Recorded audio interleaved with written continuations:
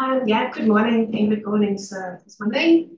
Social scientist working for Wageningen Environmental Research. And I'm very happy to be invited to talk a bit more about some of the research that we're doing. So the topic for today is how can we help prepare regions for the future. I'm going to share some experiences that we have for Europe, and while doing so, I will also reflect on opportunities for Australia. So my talk today will be on the challenges that regions, both in Europe as well as in Australia, are facing at the moment, how nature-based solutions can be one of the ways out of that impasse of these issues that they are facing. And I will dive deeper in the how to design and implement nature-based solutions. There's so many aspects related to how to design and implement. But for today, I chose to look at the human side. I could have chose for the economic side, for maybe more like the technical and the effects aspects. But I thought it would be good to stay with my own core expertise, which is the human side of setting up collaborations to design and implement nature-based solutions. And at the very end, to reflect on opportunities for Australia. I work for Wageningen Research, which is in the Netherlands, but I'm based here in Darwin already for several years. And I have experienced that when I say that I'm from Wageningen, people don't know it. So I thought it would be good to spend 2 slides on who we are. We are from origin an agricultural university.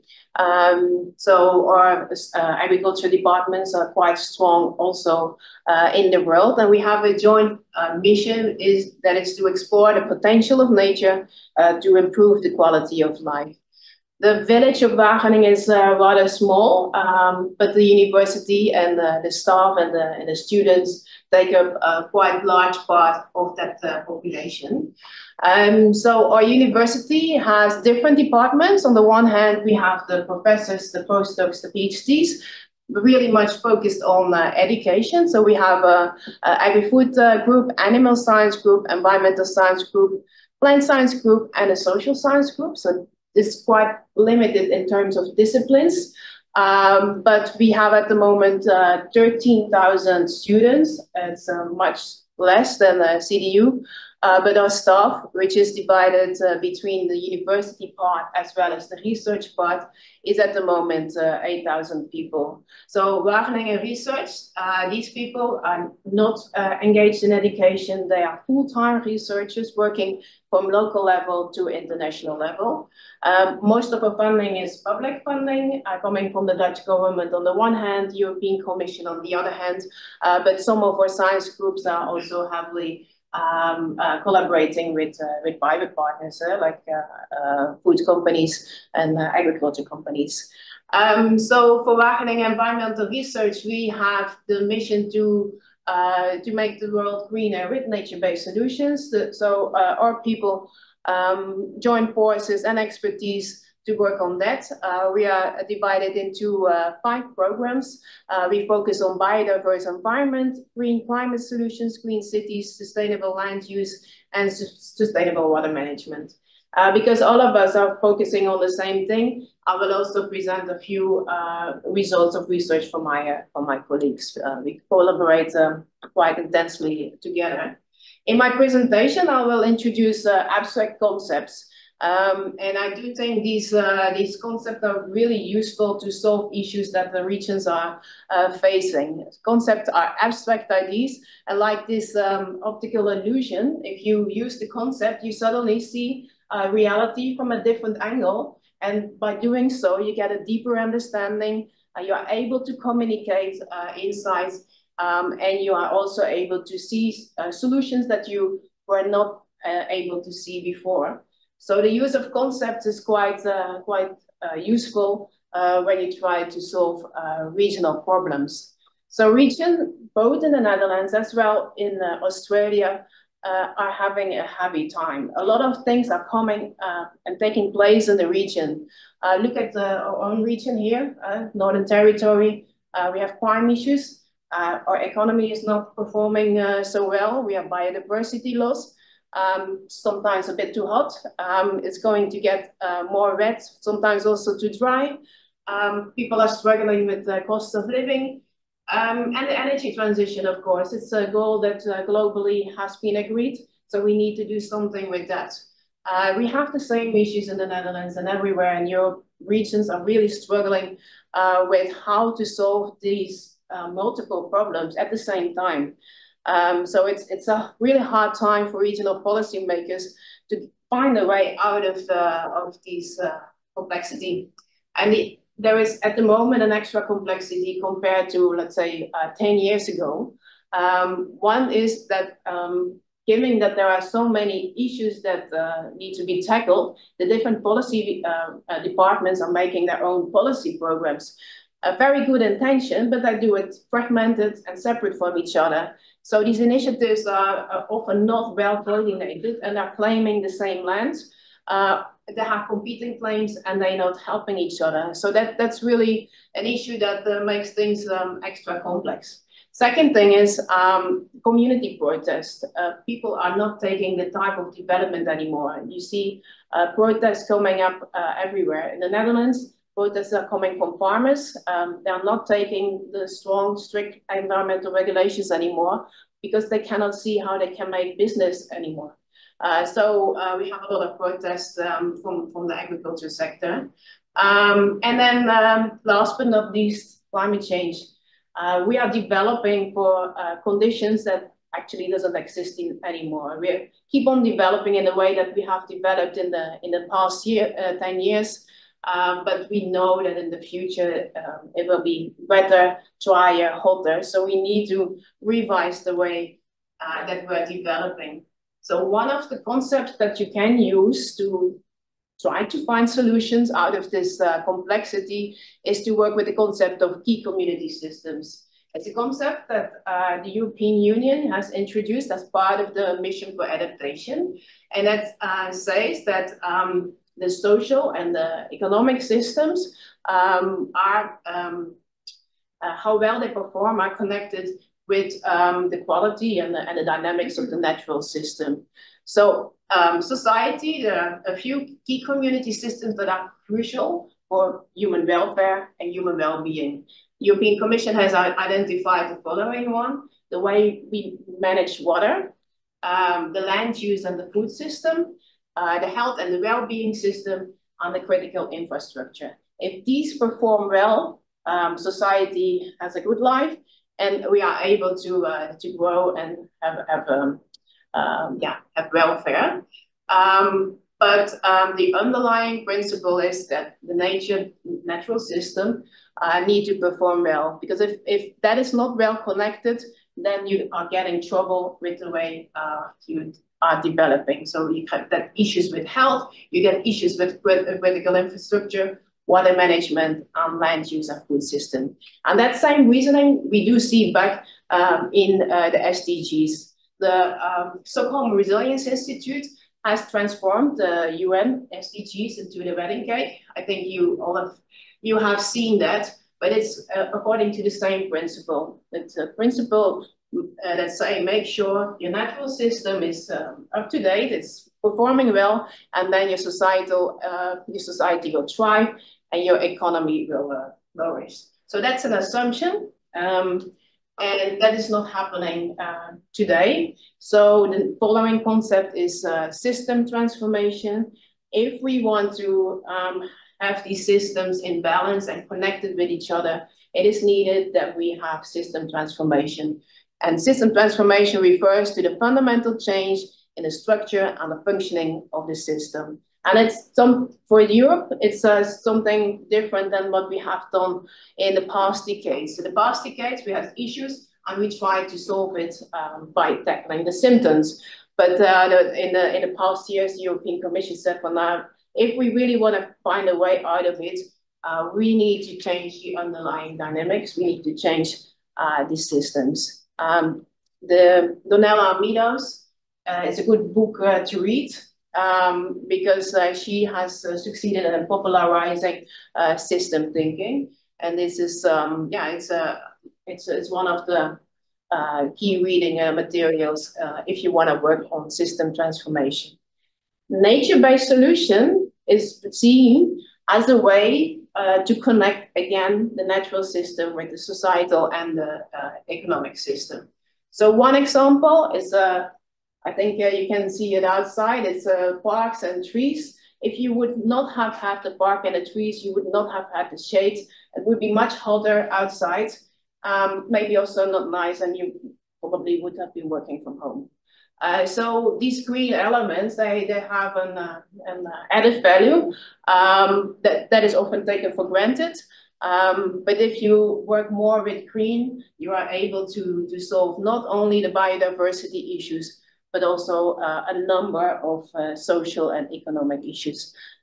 When you compare the definitions that the European Commission is using at the moment and the Australian federal government is using at the moment, you see a slight difference. So the European Commission say that nature-based solutions are solutions that are inspired and supported by nature, and they connected then with the social and economic benefits. When you read that definition, you see and you feel that this is a systemic solution. When you look at the definition from the Australian federal government, then you see that nature-based actions, nature-based solutions are actions that protect, manage, and restore. So their nature-based solution is seen as a direct action for the management of ecosystems. But I'm following the Australian government already for a few years, and when you compare the current definition also in projects and in practices, you see that it is stretching, it is enlarging, and I think it's a matter of time when these two definitions are equal, are the same. What you see at the moment is that the concept of nature-based solution in Australia is stretched from solutions to tackle climate mitigation, to also tackling biodiversity issues as well as resilience.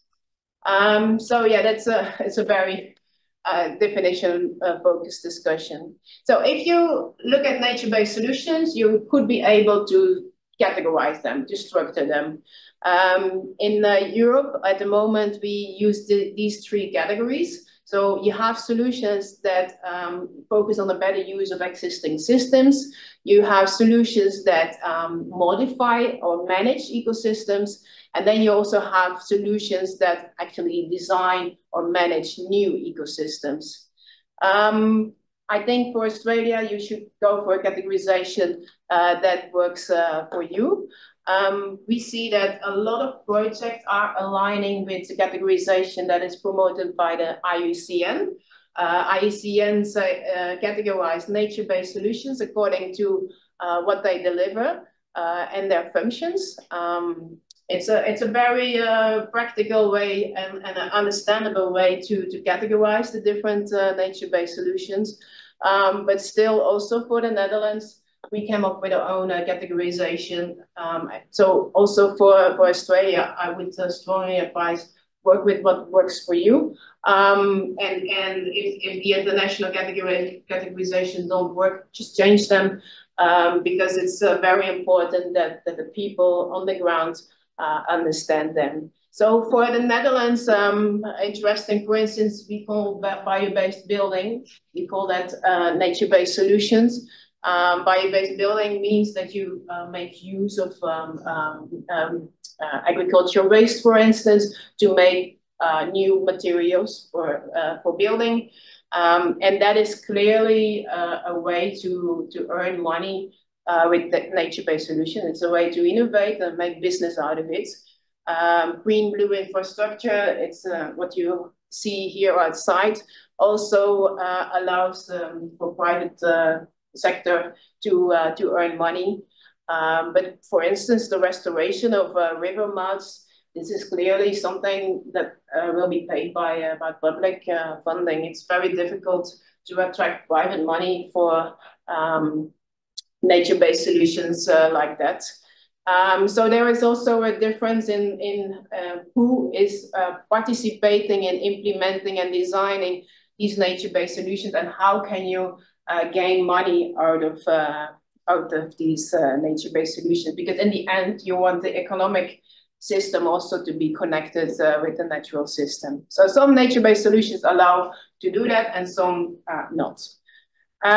So what is happening at this moment is that there is a quite heavy investment in designing and implementing nature-based solutions for systemic change.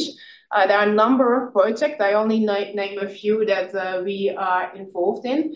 One is in the Netherlands itself. The Dutch government has allowed 70 million euros for 10 years to spend on the project NL 2120. There they will test and implement nature-based solutions and try to make a business model out of it. So it's really a piloting project. And then out of these pilots, after 10 years, the assumption is that nature-based solutions are mainstreamed and that the economic system in the Netherlands can earn money out of that.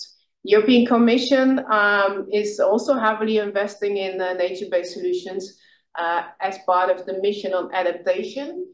The mission on adaptation aims for 150 regions and communities to become climate resilient by 2030. At this moment, already 308 regions and communities have signed up, so the ambition is much higher. There's a whole portfolio of projects under that. Myself, I'm involved in the next three, Decimet, Embracer, and Acadia. So what is happening in this project that has started late last year and early this year is that we collaborate with regions. We, together with them, design tools and approaches for nature-based solutions, to design them, to implement them, but also to improve policies, to encourage behavioral change. So it's a whole set of approaches and tools that we co-develop with the regions. We do that with 5 demonstrator regions, and then each of these projects also have replicator regions. So after a few years, these replicator regions are going to do the same thing as the demonstrator regions, but without support. We deliver the tools, and they are going to try it out on their own. If they succeed, then all these tools will go to the mission on adaptation and will be ready for the 308 regions to make this systemic change happening. So in these projects, something fundamentally different is taking place. So in the past, this was the model promoted to build resilience. So what's happening? You have the global climate scenarios, the regional climate scenarios, and you confront that with the socioeconomic system that is in that area. So you have a map, and then you indicate where is the vulnerability, where's the impact going to take place. And then usually together with stakeholders, you brainstorm on what could be the solutions to tackle the impact. So you have impact and solutions. It's a good approach, but it's an approach that did not allow for the systemic change to happen. So for the systemic change to happen, the assumption in the project at the moment is we're not going to make scenarios. We're not going to try to find out what the future would look like. No, together with the stakeholder, we're going to brainstorm what the future is that we want. So we just together with stakeholders, we try to imagine how life could be in the longer term. So what is the life that we want to have? Usually what come out of that is a happy life, healthy, so these common topics. So it's just the future that we want. And then the hard work is to trace it back. If you compare it with the situation today and what you want in the longer term, for instance, within 100 years, what needs to change? What are the pathways that lead to that future that all of us want? So in the project, we had a kickoff meeting. So you see here 56 policymakers and experts were in the room. And the question was, when we are going to design and implement nature-based solutions, what do you expect to be the biggest barrier? And you see that most of them answered the governance. So how can we get people to collaborate in order to work with nature-based solutions? And that's a question also in other systems transformation. How do we make sure that people are going to collaborate? This is the stepwise cycle that you see coming up in almost all of these projects, also in the policy documents.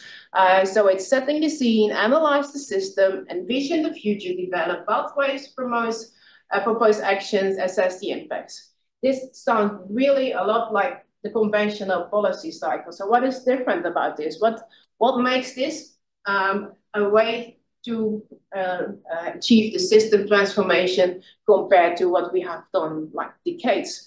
The change here is that new partners are involved in this collaboration, in the discussion actually, and that these partners embrace uncertainty. There are things that we don't know, and that's okay. So we make solutions and pathways that allow for this uncertainty to be there. And the focus is very much on monitoring. So keep track on what is the effect of the solution compared to the context. If you have new information, so uncertainty changes, that you then again go to the loop. Okay, do we need new action? Do we need to change things?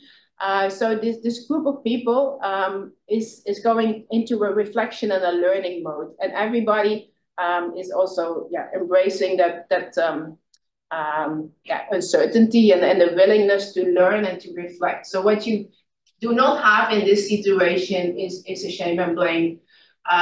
Sometimes the group of people come up with solutions that do not work, and that's okay, as long as you learn from it, as long as you are able to change it and willing to change it, then it should be fine. So it's really the type of the collaboration that is different from the past. These are all assumptions, guidelines, and now in these projects we are testing it. How does it really work in practice? So what we already can see is that conversation is crucial. You need to talk with each other because people have different views and perceptions, and without a conversation, and a conversation is not like an online, I type something in, it is a face-to-face conversation together with each other, very intense, to make sure that these people understand each other. And with these people, that's another concept that is coming into the climate change field, is the quadruple helix. It's a concept coming from regional innovation. And the quadruple helix say that in order to make system change happen, society, government, knowledge institutes, and the business community have to work together. So you cannot exclude society when you make plans for the future. You cannot exclude, for instance, the Knowledge Institute, because they have information that could be valuable. So these four partners need to have a place in that conversation. So the conversation helps to change perceptions, exchange perceptions, build relationships, and also empathy. When people talk with each other, they are much more friendly and much more kind than when they are behind their fighting walls. So this is the underlying assumption to come to what is called collaborative governance. I see that in Australia, the word collaborative governance is commonly used. But an extra step is transformative governance. So transformative governance is a type of collaborative governance, but it's really focusing on trying to change the systems, while collaborative governance can stay within the existing systems, trying to make things better. So now I'm going to dive a bit deeper in the human side. I could go into different steps and more technical, but I have chosen to go into a more human side because it's very easy said. You have to bring people together, but these people, there has been intention for years, for decades. So what we see in the regions that we're collaborating with is that they find it very scary to be in the same space with let's say, their opponents. They fear emotions and they also fear a backlash. So it's for policymakers, it's a very scary thing to do. But what could help is to see emotion not as something between people, but it's a source of information. So if you see people becoming angry or sad, or it means something. It's a value that they try to express via their body language and via their behavior. And using that type of concept helps you to not be affected or attacked by that emotion. The person is trying to say something to you. It's not about you. It's about what this person tries to make clear. In these first stages, what we often have the tendency to do is to talk about the problem and the solutions. But for transformative governance to happen, you have to take a step back. You have to have the conversation with each other, what the place means for each other. We live here. Some people are here for years, others are new. So what does the place mean for you? What do you hope that the place will be in the future? And having like a person-to-person conversation, deep listening is crucial. You have to make sure that people are able to listen to each other and to truly understand it. This example where we tried to do that was in Kenya, in the Menengai forest. It's with the local landowners in the Future project, and it has been a start of a long-term collaboration in the Menengai forest in order to come up with ways to make money out of that forest. Another thing to do in the beginning is, for instance, also the causal loop diagram. We often assume that people see systems like they are, and science say it is like this, so that then this system works like this. But in reality, people have different perceptions on how systems works. So causal loop diagram, it's a series of interviews that you can do with different people, stakeholders in an area, in order to make their mental model that they have with regard, in this case, the water and agriculture system. And here you see, this was the mental model of the local authorities, and the other one was the mental model of the water boards. And you are not able to compare this because it's too detailed, but you do see that the scale is different. They look at it from a different scale, and also the dynamics where they pay attention to are different. And the result is that if you bring them to the table and you do not discuss that, they assume that the other ones see things in the same way, but they don't. So that is often a reason for frustration, when you put people together and then they get frustrated because the other one doesn't understand it, and then that storming is happening. So when you bring a group of new people together, they always go through a process. This is coming from just team development. So in the beginning, it's forming. They learn to know each other. They're very kind and friendly to each other. And then they gradually move into a stage where there exist like value conflicts or perception conflicts, because they see the world in a different way. And they start to challenge each other. They start to trigger each other. And that's the storming stage. And you see that in all collaboration happening, or even in your own collaborations, you have moments where you get so frustrated. And then it's really key that you stay. It's a normal stage. You have to go through it, and you have to try to go through it as soon and as fast as possible, because the next stage is the norming. You accept each other's differences, and you start to find a way to work together. And when you're working together and you do that over a long period of time, hopefully you come into a stage of working as one. It's a performing.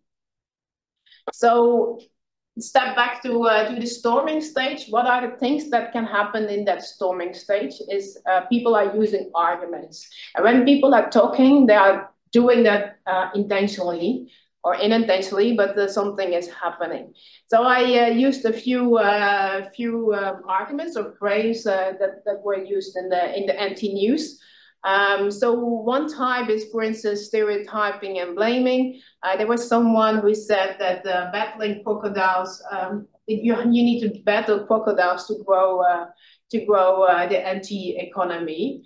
So yeah, crocodile, that's stereotyping, and you have a group of people and you call them crocodile, that's stereotyping. Same what the former chief minister did with the teals and the trolls. You have a group of people and you put it in a kind of a box. So that's stereotyping and blaming. But another example is a more recent example with the documentary from the Water Grab. There in that article is that to former Judge Tony Young. So by referring to the judge who says it's highly impossible, it's claiming authority, and then after that it said it's bordering on ridiculous. It's common sense. You do not plant cotton for seeds. So the way that it's said or written is like, yeah, everybody knows that this is not the case. So it's appealing to common sense. And the one on top is yeah, appealing to science, using science as a reason why things should push through or not push through. So when people are talking with each other, these arguments can have an effect. And when you are in the storming stage as a change facilitator, we are aware of that, and we need to manage that. We need to make sure that the arguments are going into a positive atmosphere. These things are usually going into a tension and a conflict between groups. So you need to come up with arguments that help to find common ground. The other thing that happens are value conflicts. We grow up in different social economic environments, different cultural contexts, and the result is that we find different things important. In Belgium, these value conflicts are underlying the flood management policy. So you have a group of people that say, no, when you want to live in a flood area, it's your responsibility. We're not going to pay for your protection. While another group of people say, no, it's the government who has allowed you to live there, so they need to protect it. So there is a strong value conflict, and there is no right or wrong. That value conflict is there. As long as you acknowledge it and work around it, you can find a way out. The other one is very relevant for nature-based solutions. You have a group of people that say, no, we need to make sure that the measures work, no matter what happens. So they need to be control measures. But when it's a nature-based solution, it's a natural measure. And yeah, sometimes it's not shown yet that they will work in every circumstances. So that's very difficult to accept for the people that really align with control as a value. So that as a social scientist, there are ways that you can use in such a collaboration process to work around these differences of values or interest. One example, if you have a small value differences, then you should be able to come up with a narrative or a storyline that align with the different values in an area. But when you see that the value conflicts are intense and the values are very different, then make it explicit and talk with each other about it. But education also play an important role because education is the basis of forming of values. So these people come from different disciplines. They come from private sector, from science, and then suddenly they need to talk with each other. So you need to find a common language that all of them are able to understand. And in our project, we found visualization a useful tool. So when we're talking about the systems, we always try to make a visualization of this. And this visualization coincides with a short description on how the system works. And yeah, so far so good. This has worked for the different people to make sense of the systems. So then we take the next step. This group of people say, yes, we want to make a vision together. We're going to do that. Key is development principles. I have not seen them yet for the Northern Territory. We are now making them for the Netherlands. In our projects, we came up with proposals for development principles. So we say, like, if we want to build a future, this natural system needs to be the starting point. The economy needs to be circular and climate positive. Society needs to be nature inclusive. So it's a number of principles that a group of stakeholders agree to align with when they are going to make this vision for the future. We also made, together with students, a vision for Europe 2100, and there the principles are different. So also when you want to do that in your own region, try to find the principle that works for your stakeholders. So with help of these principles, the people are starting to talk with each other. They take the map, they take their vision of the future, and they start to draw. Can happen in very different ways. This is coming from Post-it, so it was a bunch of students working 2 days together on how the Mediterranean regions should look like. They did it with Post-it, and the landscape architect made a nice visualization out of it. And the other one was made by the local stakeholders themselves. They have a paper and they start to draw. And this one is the Netherlands 2120. That was the result of a 2-day workshop of experts only. People that has worked in the Netherlands on the landscape systems for ages. And after 2 days, they had a map like this. And this has been a start of a 2-year discussion dialogue within the Netherlands, how we can make this happen. Together with the stakeholders, they build a narrative when they are going to make such a map. And apparently it gives them hope. So when we were talking about climate change a while ago, it was mainly urgency and fear that we had as a result. But with this long-term vision, it's more hope, and hope is needed to bring people into action. But now we're in the stage of really implementing solutions, and there empathy is needed in the communication. We need to understand what are the solutions that work for everyone, not for only a group of the people. So empathy is going to be an upcoming concept for sure in the next years. I wanted to present this. I think it's a very inspiring region in central Denmark. They are confronted with a lot of rain. They are going to have much more rain in the future because of climate change. And instead of being scared of that and being in a panic, they said, now we take that as a challenge. We bring together the Knowledge Institute, society, the government, and this one, and the private sector. And we use that as a source for innovation. So they are now making products and services that they are going to test in their own region. And when they work, they are going to sell it over the world. So also for Darwin, I think the heat is a really nice source for innovation. If you bring people together around the heat, I think you might be able to create new products that the world is looking for. Because it's going to get much hotter also in Europe. So last but not least, what for Australia? I've been here for several years now.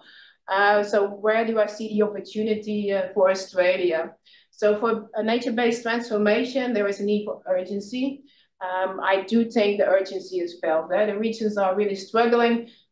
You have the Bush Summit where there was really a call like we need to change. There are several other initiatives at the moment that clearly say, yeah, we need to collaborate, we need to do things differently. And you have the skills. Working with adaptive pathways is coming from Australia a long time ago before we started to use it in Europe. It was here in Australia. It was CSIRO with a group of other people that have worked with these concepts, and they are very experienced and skilled. CDU also have really good skills to work on nature-based solutions. So yeah, I think just give it a try, and yeah, I think the situation is ready for it. But hopefully policymakers will take up the opportunity as well. At the moment, there is a reform of I think it's the Nature Act, the Nature Protection Act. Would be great if nature-based solution is part of that. I'm not sure. I'm not completely following that. Same for the adaptation strategy plan at federal level. Would be great. The nature-based solution is integrated there. And investments, dialogues cost money.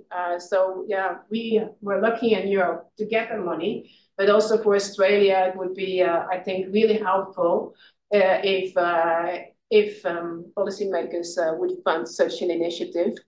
So yeah, maybe within the university, you can bring students together and make the vision for Northern Territory within 100 years and use that vision in the region as a starting point for long-term discussion to show that the future can look like differently than where we're heading to at this moment. And then Professor Lindsay Hutley also did send me this initiative. I think it's an amazing initiative that should certainly be funded. And I would certainly advise also to have a social component in it. But yeah, these things are, I think, really good to happen. So yeah, that's it from my side. I hope it was useful. And thank you.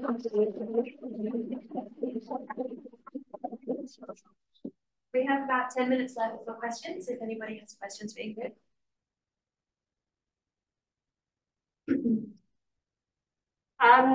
So we had a session, I don't know, a few weeks ago with industry and other people around the northern beef industry, and we asked them to look at what they think the future might look like in 25 years. What do they want that to look like? And they found that very difficult to imagine the sort of things that might be available and possible in 25 years. And I was wondering how you managed to facilitate people who aren't necessarily used to thinking about things in the very far future. Yeah. What we usually do is to say, like, what do you want? And then they start from their own business, and then they are going to describe their ideal business, like in a perfect situation, that business would look like this or that. Then you would put it in the future, knowing that climate change is taking place, probably biodiversity will further decline, socioeconomic system will be slightly different. That can be regionalization or globalization. So then you put that dream that they have against these things that that could happen, and then step by step trying to take them through that process, I think. But it's a skill and a thing to learn. And in the Netherlands, they did it before I started working there already. So I think the more you do it and the more they do it, the easier they find it, hopefully. Just two questions. One, just related to that. Is it fair to comment that some people can't think outside of thinking of their own little box? Yeah. Whereas some individuals have the capacity to think. Yeah. And so it depends on who you engage with. Yeah. We feel the same. What we usually do is try to engage all of them, and then automatically or naturally, some people you lose, and that's okay. Some people are really good in thinking further, but it's really key that what this smaller group has created is consulted with a group that is not able to think in that way as well. So the question is, how do you find the centre? Like, you have people at extremes on either ends. You know, either development versus greenies or whatever. And it's the people on the extremes who get the attention of the media. Yeah. And their interest is about conflict. Mm-hmm. Yeah. The people in the centre become disempowered. Yeah. So the people on either end, be it left or right or whatever, tend to grab the agenda, especially the public debate agenda. Especially the media, because the media's interest is complex. Yeah. Yet the only way to progress is to find the centre, or somewhere in the middle, and marginalise the people on either end of the tree. Yeah, Yeah, that's really difficult. It's this power balance or imbalance within a group of people. I cannot like come up with the trick, but what I feel that has worked in the past and in our experiences is to take people out of their. It's not about them. It's about the future. It's about this region. They will be that for sure. So to get them out of their stake and out of their interest and try to put the region and the future of the region, but it's difficult, and it will take time and probably also in the background some one-on-one trust building. Yeah, it's hard work. Yeah, thanks, Ingrid. That was pretty good. I'm wondering if you can comment on, like, my perception of nature in Europe is that there's a much greater embracement of provenance with, you know, people who've been there for a long time and you know, with contemporary culture. And a challenge in Australia is that we've actually got three perceptions of what nature is. There's nature with no people, there's nature with Indigenous people as a whole unit, and there's nature production. So, like, the beef sector has a really strong argument on saying that they're a nature-based industry, but they're also excluding a major component of what the Indigenous group says is nature, which is them. Yeah. So, you know, are you able to comment on that? Because I think an issue here is that we don't actually have a definition of nature. Yeah. Do I have a comment on that? I find it it's certainly different. In Europe, it's we are much more free to use nature for whatever we want. And do I have a comment on that? I think it's a unique situation for Australia, probably also in Canada and some other countries you have it, but we don't have that in Europe, not everywhere. So yeah, I think in this collaborative process, you need to discuss it together. I don't have a solution on how to deal that. I think, yeah, no, but from what I have seen so far, what I would do if I was the Northern Territory, I would use the way that Indigenous people care for country and the way that they relate for nature. I would try to bring that into the way we develop our non-Indigenous system. So, for instance, the hospital, or the parks, for instance, and that then you come up with other solutions and other concepts. For instance, also in the hospital, using Indigenous native species that has a role in the healing process. Why not plant it there? So they are making use of it, but also the non-Indigenous people, they can learn from it, and maybe they get inspired by something, and new innovations, products might happen. So, yeah. Great talk. Great to hear you speak. Do you think, just following on from this comment here, do you think there's the difference between Europe and Australians' approach to nature is one, not just of those three framings, but also that there is a relative abundance of nature in Australia, whereas in Europe it's very much residual merit, which is a real price put on it and a competitiveness of it to be as productive as possible.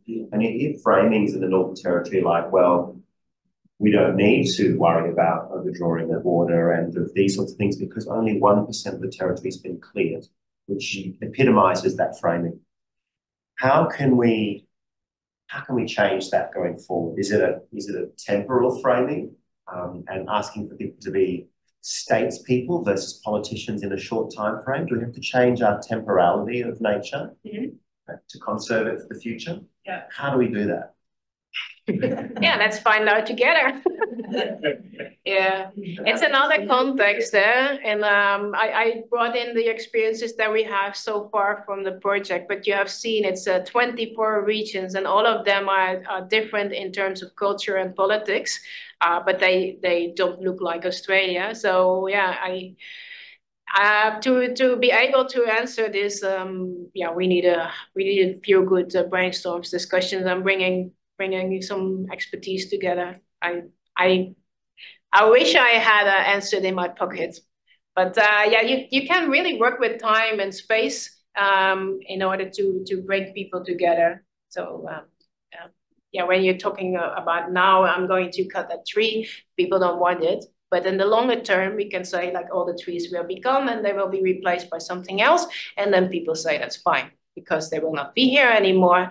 And then they are more willing to collaborate. Just a very, very blunt example, but time is your way to get people together. Space is the other one, zoning. For instance, agriculture development, it needs to take place, but indicate where it is allowed to take place. Because otherwise people think this agricultural development will take over all the nature. It's never going to happen. The soil and the water is not good enough to have agriculture everywhere. Where can it go and where can it not go, and decide together on that and stay within that zone. Do not go out of that zone. And then you should be able to make progress. That's absolutely correct, but you've still got to deal with the people on either end of the extremes. We want to clear everything. And the people at this end who don't want to move. The true question I find is how do you get some acceptance in the middle? Yeah. And we can't have development anymore without this sort of approach. It's just untenable. Yeah. It doesn't matter that, you know, I walked in Europe and I walked across England last year and I was astounded to see no residual forest. Nothing. No. Yeah. 18 days, 300 kilometers. Yeah, one coast to the other, nothing. I live here, and that's what I see. You know, I was just astounded to see the difference. Yeah. But without a doubt, the question I find is, you're absolutely right, but you've got the people on the outside, the extremes, who don't want to come to a compromise, or not necessarily a compromise, but a position